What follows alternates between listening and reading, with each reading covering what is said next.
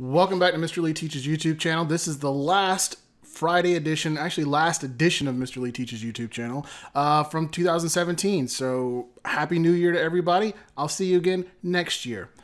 Today we're going to talk about how to use Google Docs, specifically how to share Google Docs like a pro.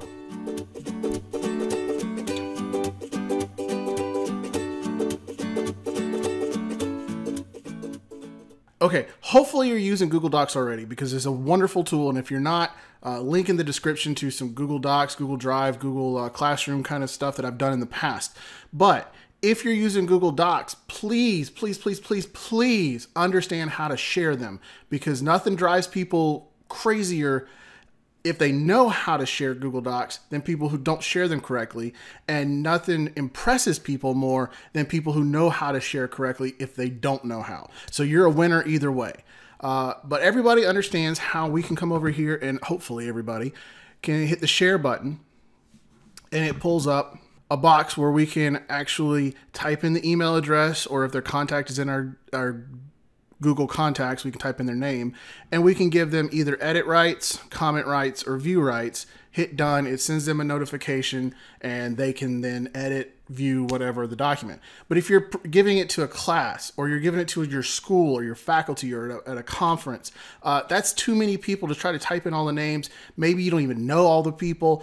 So you need a link to send people either through Google Classroom, or shorten it and throw it up on the screen, that kind of thing. So this is how you can do some shortcuts with that and look like a pro using it.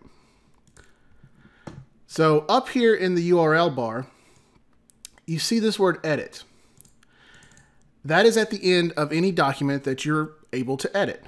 So what would happen if we change that to copy?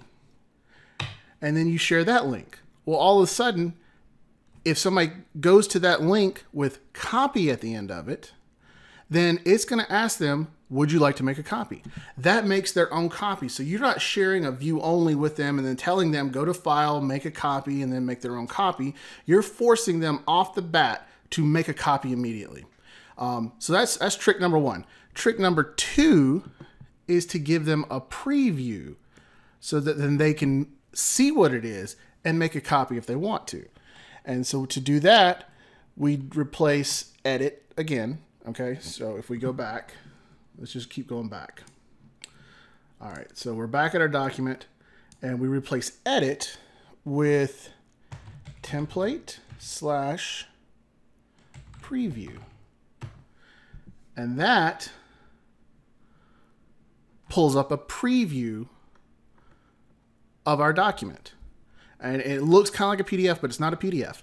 But it brings out the preview of our document. And then if I wanted to make my own copy of it, I can click this Use Template, and then it would make my own copy of it.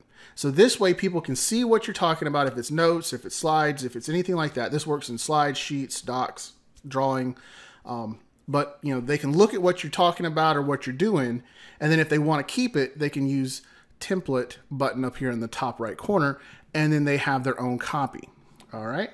So that's number two. We got /copy, and now we got /template/preview for number two. We'll go back to our original, and we'll replace edit again with, so our last way of sharing a Google document is replacing edit with preview. And that just gives us a no menu preview of the document. So it's not a view only copy. It's not a comments only, anything like that. It's a preview.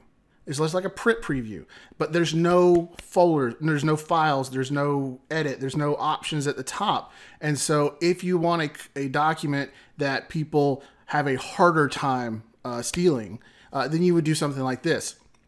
Now, once they're at the document, if they know these tricks, they can change preview to edit, or preview/template, or template/preview, and then be able to make a copy of it. But this just makes it a little bit harder. Plus, it gives you a nice, neat, clean look to your document that you're trying to share with people and talk about.